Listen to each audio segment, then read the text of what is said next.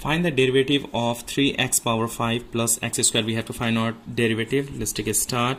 So here let y is equal to 3x power 5 plus x square. So first of all we have to differentiating both sides with respect to x. So let's write on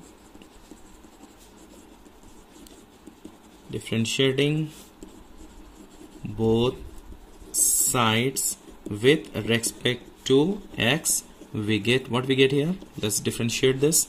Dy by dx is equal to d by dx 3x power 5 plus x square. First of all we have to separate this, so we can write d by dx 3x power 5 plus d by dx x square. So here we have to use constant multiple rule, and here we have to use power rule.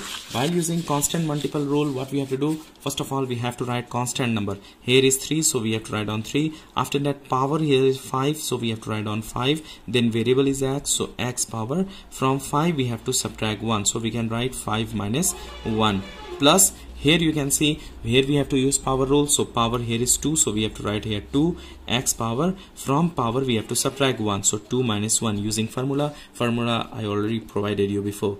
Now multiply 5 3 is 15 x power 4 plus 2 x power. 2 minus 1 means 1. So answer of this question is 15 x power 4 plus 2x. Hope you understand this video related with derivative. If you understand, please hit the like button, and if you are on my channel, please consider subscribe, and do not forget to hit the bell button to get notification of upcoming videos, and keep sharing with your friends too. Thanks for watching till last.